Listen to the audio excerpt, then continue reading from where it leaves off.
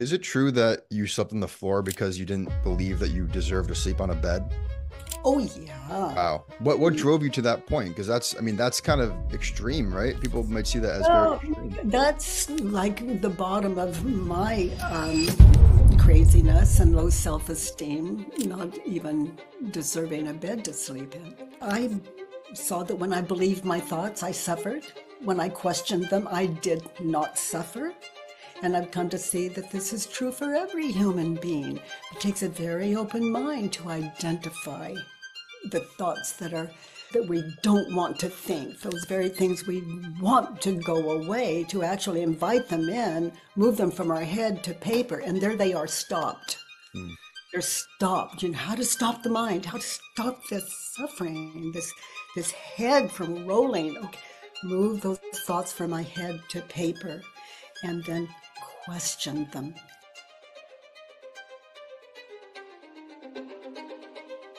So I've heard you say that you were depressed for over a decade. Is that true? Oh, maybe more than a Oh, decade, wow. but honey, very much so, Hmm. debilitatingly so. Hmm. Yeah. Now, when you were in that like 10, maybe more period span of being depressed, did you ever think you would get out of it? Was there any hope while you were in the moment of getting out of that situation? That's an interesting question. I saw it as hopeless. Hmm. I saw it as so hopeless. I think that I was just so stuck in that kind of darkness that there wasn't any room for eventually when it became so tough. I used to just, scream for help, Hmm. so maybe that would be some kind of hope that something would respond and answer.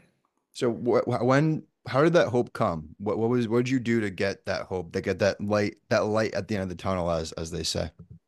Well, by some grace, I saw in an instant how all suffering was created and how to end it. Hmm. And and by some grace, what like decades later, from my 40s to here in my 80s, so far so good. Hmm. And people would ask me, what was this radical shift? My children were stunned. Their friends were stunned, and I was such an agoraphobic that um, didn't have a lot of friends. Hmm. But my family, it's immediately the difference was like, who is this mom? Who is Yeah. this person? It was that dramatic. And what I saw is simply that when I believed my thoughts, I suffered. And when I didn't believe them, I didn't suffer. And that's where self-inquiry was born, out of that awareness, which came after the fact, these questions that I invite the world to maybe contemplate, that maybe suffering what they feel there's no way out of. Hmm. Is it true that you slept on the floor because you didn't believe that you deserved to sleep on a bed? Oh, yeah. Wow. What drove you to that point? Because that's kind of extreme, right? People might see that as very Well, extreme. that's like the bottom of my craziness and low self-esteem, not even deserving a bed to sleep in. Hmm. What can drive people to that point? Why do they feel like they're not deserving enough to even have something as simple as a bed to sleep on? Well, and even mild depression is worth hearing what I discovered for some of us. Hmm. I saw that when I believed my thoughts, I suffered. When I questioned them, I did not suffer. And I've come to see that this is true for every human being.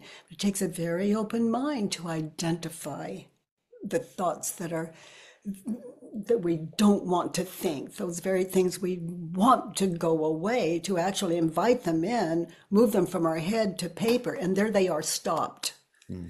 They're stopped. You know how to stop the mind, how to stop this suffering, this head from rolling. Okay, move those thoughts from my head to paper, and then question them. And this questioning that I invite people to, it's an exercise in stillness.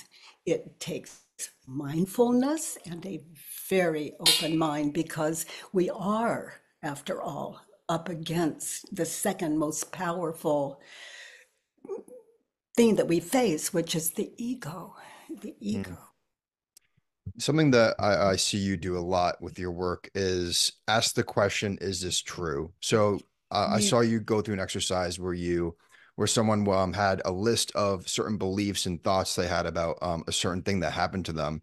And Mhm. you ask over and over again, is this true? Is this true? Why is that such an important thing to ask if it's even true? Well, it's like that list of things. I call a judge your neighbor worksheet. So people anchor in a situation, time and place where they were experiencing anger, depression, frustration, and to identify what they were thinking and believing and move those thoughts from mind to paper. So there it is. In response to those 6 questions, there is the cause of their suffering in that situation that they were meditating in, as a way of filling in the worksheet. And so, one belief at a time, I invite people to ask, in that situation where you were believing the thought, for example, she hurt my feelings, to anchor in that situation and to listen closely, to be there now, anchor there mindfully. She hurt your feelings. Is it true? That person hurt your feelings. Is it true? Now, the ego would want to say the answer is yes, yes. But Mm. this is an exercise in stillness. We only want to know the truth. She hurt my feelings. Is it true? So it's either yes or no. So you can see this is an exercise in stillness. We have to be there, mind, there now in that situation, anchored there with that person. And it gives us opportunity when we're not so hurt to listen more carefully. And if the answer is yes, it's yes. And if we find, oh my goodness, that's not true, the answer is no. Now, both questions are equal. We're only looking for the truth. So, in that is where we lose equality. It's like we believe it, but we go, oh my gosh, it wasn't true. Or, oh yes, it is true. She hurt my feelings.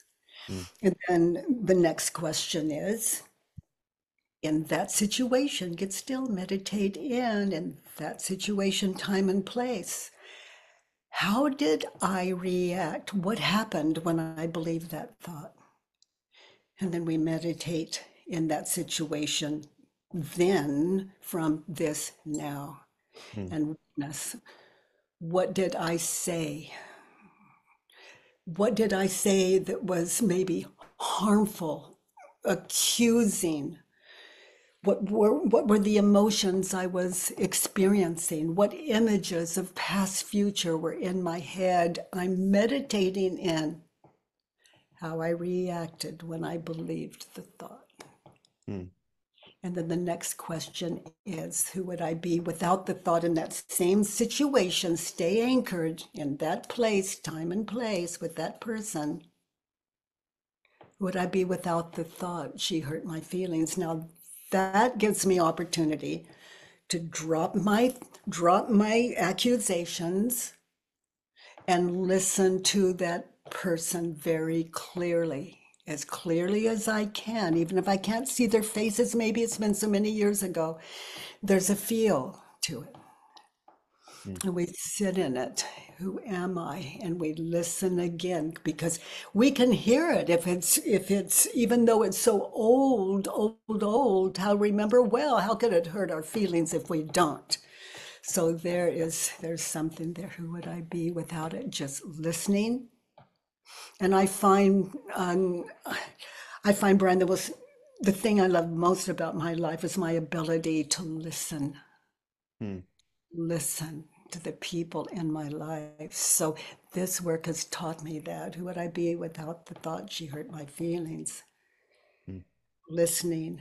And oh my, the compassion that sometimes takes that place of suffering, the humility, the humbleness in listening and of being wrong and and when I see how I treated that person in my attitude, I see how familiar is that attitude, I'm right. And this work affects our life. When we experience that attitude, after that, we don't remember we've done that work, Hmm. but we feel it. There's something there, and it just kind of drops, and we become better listeners. It's kinder, more aware human beings. And we begin to understand the cause of our suffering is what we're thinking and believing and how we react when we believe the thought. So she hurt my feelings. What's another opposite? Okay, I hurt her feelings. Okay, that can really burn. What did I say or do in that situation? So these are things that I can bring into the world. I can admit it. I can contact that person. I can apologize. And how do I make that right if it's too late in that with that person in that situation, for example? Maybe it's email or whatever. But let's say I can either way.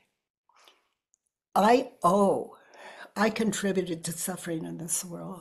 So she hurt my feelings, turned around. I hurt my feelings when I hurt her feelings. Hmm. That's the term for that is guilt. Hmm. And the ego's favorite food, as I love to say, Hmm. guilt. And so I owe. How do I make that right? I become a kinder human being. And when I'm wrong, or I feel I have a right to what I've said and done, no, that's a worksheet. Hmm. We can do better than I'm right in what I said that was hurtful. And we can do better than that. And I'm like my own test tube. So I live the wisdom that I find inside when I get still Hmm. and sit in this state of open-mindedness that I call self-inquiry. Hmm. Yeah, I feel like when, especially when you're in those heat in the moment of those feelings, like you said, like she hurt me, she rejected me. It's very hard to see the truth, right? And now is part of it also letting some time pass? Because I feel like speaking from personal experience, like when time passes, you're able to look at the situation more logically instead of emotionally. Yeah. Is time a factor, or is this something you can do days after she rejected you? Never too late. You can, like my mother died years ago, Mm. and it doesn't stop me from doing the work when those things occur to me. What did I say? What did I do? As memory brings up those times and places that, I'm not okay in me because the ego that was running then is running now until I'm awake to it. Mm. And so, my mother doesn't have to live. People don't have to live in the world for me to still be angry at them. Mm.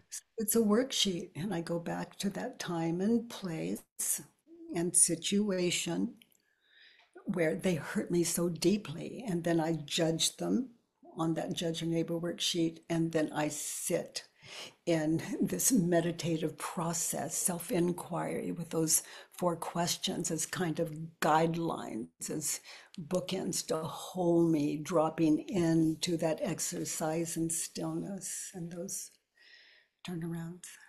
Mm.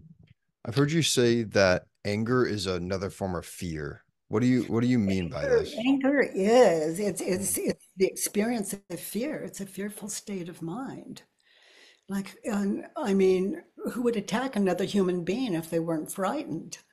Who Mm. would go to war if they feel like, they had to defend themselves? It's fear. And defense is the first act of war. Again, we can do better. We can move that war going on with that person, how they hurt me, what they said, what they did, and move it from my head to paper before I even consider war. Mm. There's another way. I would have to go to war, and defense is the first act of war. Mm. I would have to go to war if I did not have self-inquiry. My ego would say, well, this is a matter of survival. No one can take advantage of me. It's just not right. I'm a warrior for right. But war's not right in my world. We can do better. And that's my invitation. We can't do better until we're a little more awake as a human race. Mm. But no two people live in the same world. You have yours, I have mine, we each have our own. So, it's War of the Worlds. And, until I deal with my own world and take care of that one. And then I can understand all worlds because all wars are within me. Mm. The human race lives in me. They are who and what I believe them to be. Now, I heard you, this reminds me of a story that I heard you tell once about someone who held a gun to your stomach. Mhm. And you kind of related what you just said to that story. Can you dive into that a little bit? Yeah, it was very late in the evening, maybe midnight, maybe 1 a.m. even or 2. And I was walking. I love to walk at night, and it was out in let's say the wilderness, no homes, no nothing, and it was a beautiful evening, the river, the moon. It was just glorious, and then evidently I was unaware of a man was actually living there, or for whatever reason he was there. But he walked up and, oh gosh, basically short story. He said, "I'm going to effing kill you." Mm. And and the sun, I mean, the moon was just shining enough. I could just see enough of his face, and whether I could actually see it or not, I could perceive it. And I could also see the moon and the clouds and the sky. It was amazing, and smell the river. And what I saw in his eyes was terror. Mm.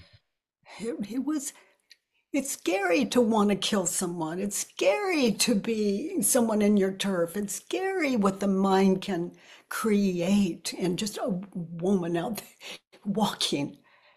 But he said, "I'm going to effing kill you," and gun in my stomach. And I looked into his eyes and I saw that fear. And whether I did or not, it's what I perceived. And here's the short version, Brian. Am I going to miss what could be the last few seconds of my life in terror? Mm.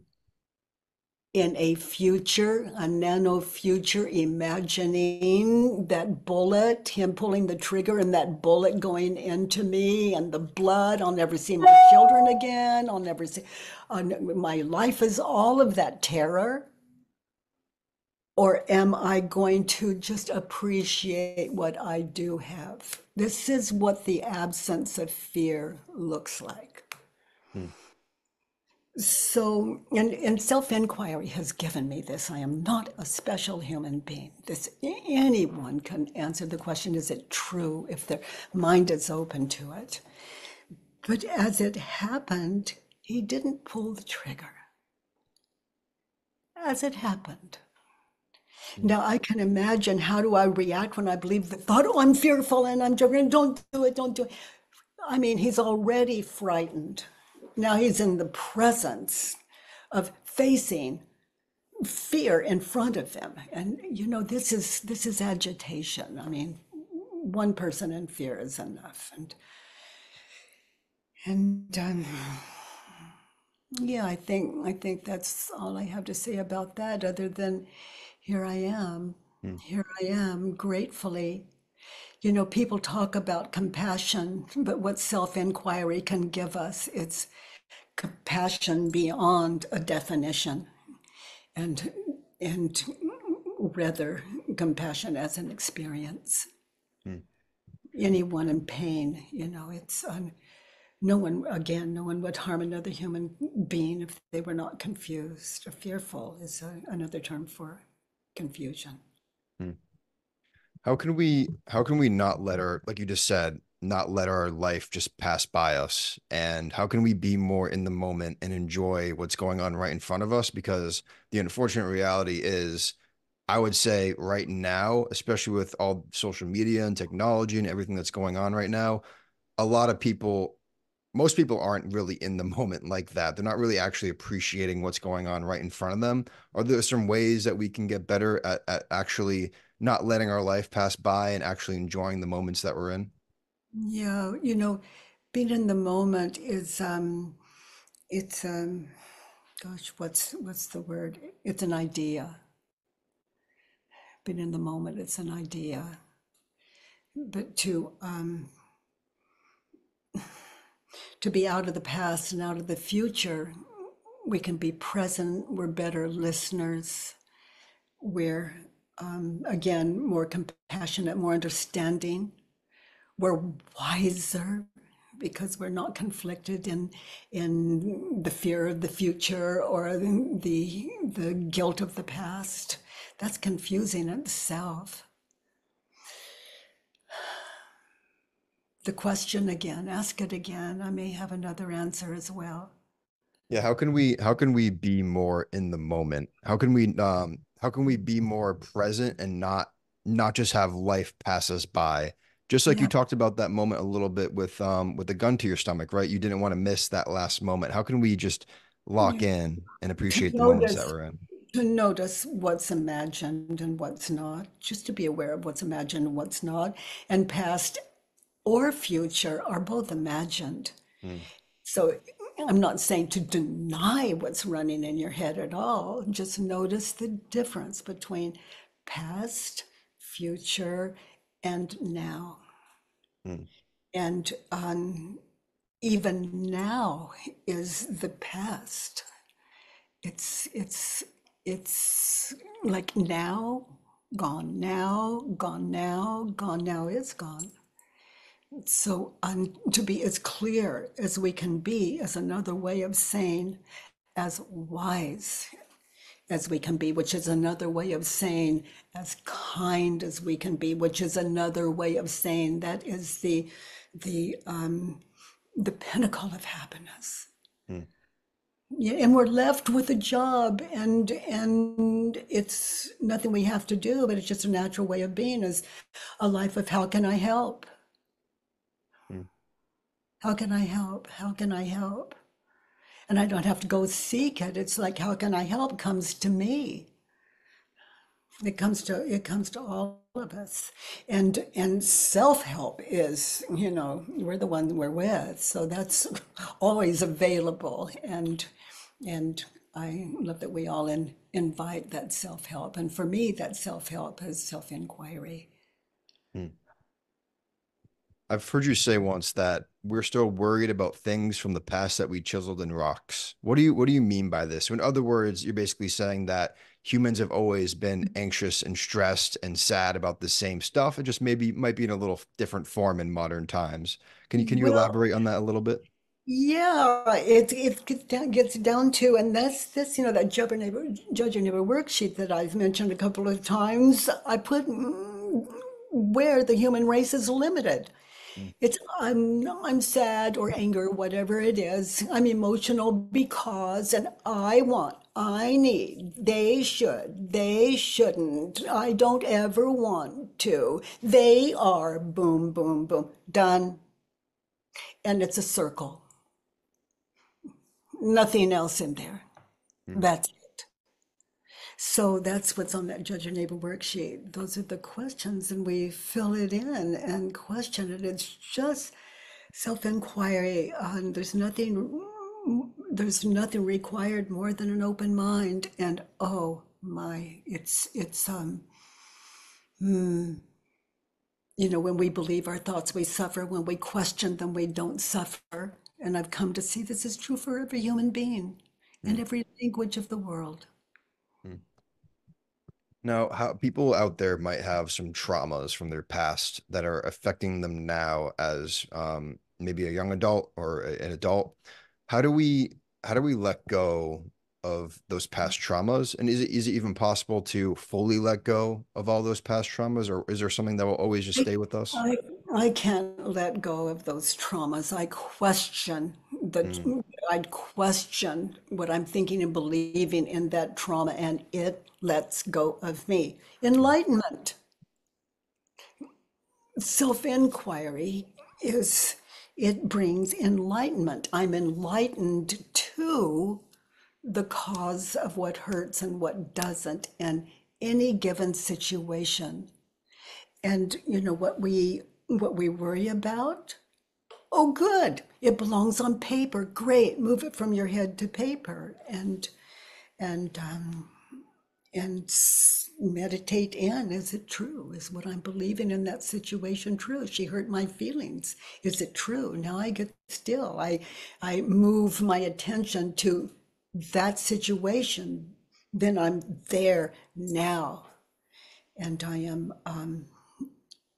I'm answering those questions in that situations, and they set me free not only of that situation, but you know, I need, they should, there it is, it's all there.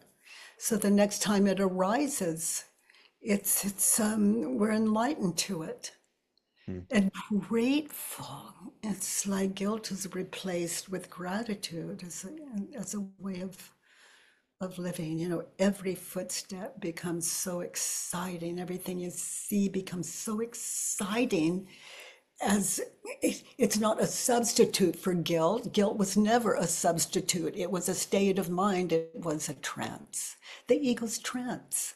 And that's not a bad thing. It just is here in what I refer to as Earth School. If you believed, you notice what you believe here that causes suffering, like on our fears, our guilt, our shames, what we're thinking and believing around those situations that as we experience that emotional. If everything we believed here and we died and we found ourselves in heaven, as some believe it to be, where there's no pain, there's no suffering, there's no hunger, there's no thirst, you know, and we landed there, and there's only one flaw in the ointment. Everything you believed on earth, you believed in heaven. So where would you be? Mm. So self inquiry wakes us up to not only a kinder world, but a kinder world. Mm. And the world doesn't have to end violence and hate. And can I end it in me? Mm. That, that's it. I don't require it of any other human being. If I weren't invited, I'd just be living in my wonderful world. And Mm. by some grace, we're all interested in a way out of the suffering, short of alcohol, addiction, drugs, relationships, being wise, being smart, there's another way. Mm. We, Yeah, we all that's we all qualify. Yeah, that's so important because there really is very little control you have over the broad society and the broad world. Like as an individual, you can try to play your part, right? But there's only so much one person can do. Right. But I mean, taking control of your inner world and how you let the outside world affect your suffering, like you said, that should be the number one priority, right? Yes, to free. yourself is Mm, to live an example. And I don't know anything more powerful than that. mm, You don't have to teach, nothing. Just, you just live it. yeah. You just live it. And then people ask, what is that? And for thought, at first I thought it was the water I was drinking or, or something. But no, it was self-inquiry, Mm, awakeness. mm. What do you think is a measurement of a good life? Um, so a lot of people try to measure their life, how they stack up against other people, maybe monetarily, these bad ways, right? So what do you think is the actual measurement of a good life? Appreciating every moment. Mm, That's a good life. mm, And understanding that if I don't, I have self-inquiry, and that brings me to sanity again. mm. So my last question for you is, if you had a minute with your younger self, what would you tell her? Maybe 2 minutes. Oh, I'd sing to her. I'd say, "You are so beautiful to Mm, me. mm. Can't you see?" All right. Yeah, yeah. Other than what she was thinking and believing. Mm, Oh, that's what I would say to her. I doubt it would wake her up. mm, She had earth school to go through. mm. By some grace and gift. Yeah, this life experience is it's um, it's a gift. Once it's understood, Mm. it's a gift.